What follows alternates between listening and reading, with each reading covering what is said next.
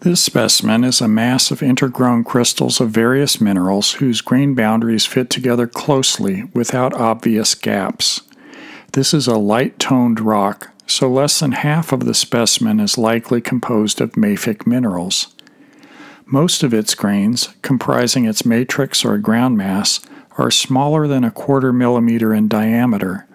It has phenocrysts that are as large as about 1 millimeter in diameter.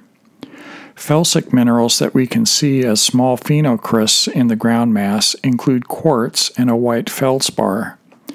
The salmon pink color of the ground mass might be due to potassium feldspar, orthoclase.